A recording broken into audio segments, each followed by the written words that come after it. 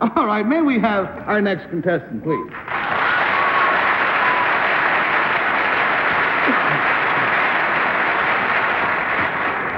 We seem to be replete with Mr. X's this evening. This, again, is Mr. X for the time being. Will you tell us where you're from, Mr. X? Los Angeles, California, Gary. All right, see now, Mr. X, if you will whisper your secret to me, we'll show it to our audience at home. And here we go.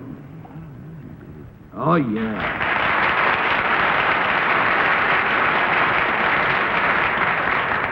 All right, panel, the clue concerns something Mr. X did. We'll start the questioning with Betsy Palmer, please. Mr. X, was this a physical thing you did? Yes. Does this involve a sport of any sort? Yes, it does. Does it involve water? No. Is this sport played on the land? Yes, it is. Is it played with... Betsy, lest we lead you afield, it is in the broad field of sports, but I don't think you couldn't properly say that you play it. It's in the field of sports, but... Oh, you're just in it. Yes. All right. No, Gary? No, he is in it. I mean, I just didn't want you to... All right. Does this have to do with automobiles, then? Yeah. It does have to do with automobiles? Does it have to do with automobiles? Yes, All right, we've lost $20. We have $60 to go. We go, please, to Henry Moore. Well, then, you won something. That's a question. He said, did you win something for this? No, I didn't win anything. Oh, fine. Were you involved in one of the well-known automobile races, such as the one at Indianapolis? No, not that type. Are you in the go-kart field? No. Well, you know, the little one-lung things. It's not a baby's thing.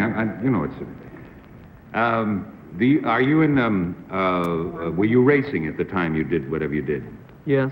Was it like a rally? Was it more like a rally than over a regular course? No, it was not in a rally. That's about the safest thing we can say. And he was racing in the broadest possible sense. $40 down, $40 to go. You were racing in the broadest possible sense. Oh, were you not against time? Well, you're not. Oh, in the Utah. I mean, in the salt flats. Yeah. Sound like me. Is he right?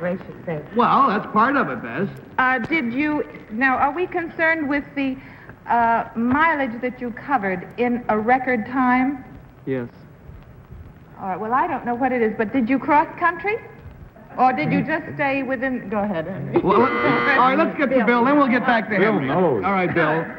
His name better be Breedlove. Yeah. That's what it is. And, it's Craig Breedlove. World's land speed record not propelled by wheels. I mean, that Not was... propelled by wheels. Yeah.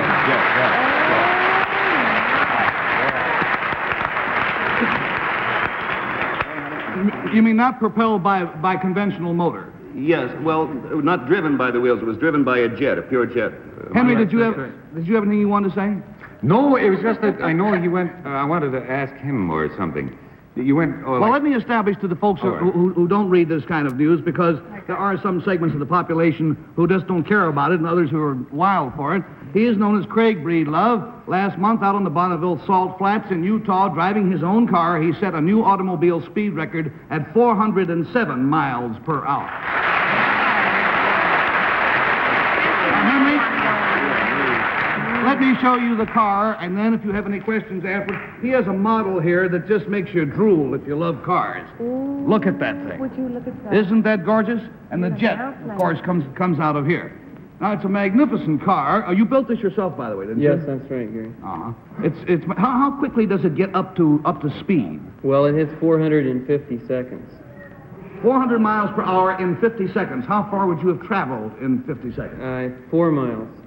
4 miles Yes, in 50 seconds. By that time, you're going 4 miles and you're just up to speed.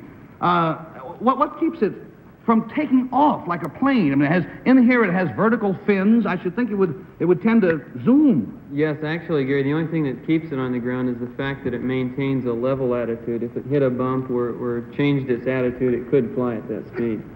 Well, how do you stop this thing? It stopped with parachutes down to 200 miles an hour, and then at 200 you take over with aircraft brakes and stop it the rest of the way. I noticed that up front here it has a fin that Yes. looks like it's movable. Yes, it is. This is the high-speed control system of the car.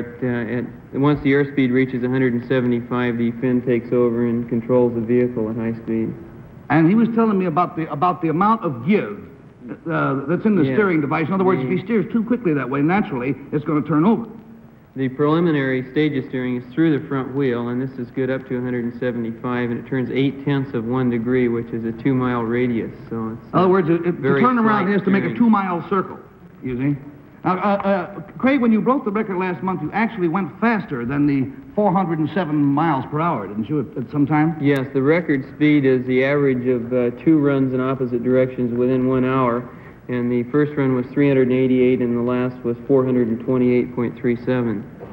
Because the first time, he only had it about 50% open. Yes. The second run was 70% power, and we will run the car in July or August of next year and try to break 500 miles an hour in full power. Well, Craig, just one more thing that any economy-minded motorist would ask first thing off. How many miles do you get on a gallon? It's about 5 gallons per mile right now. 5 gallons per mile. You are a brave and tenacious young gentleman, and you are to be congratulated. Thank you, Craig, for being with us.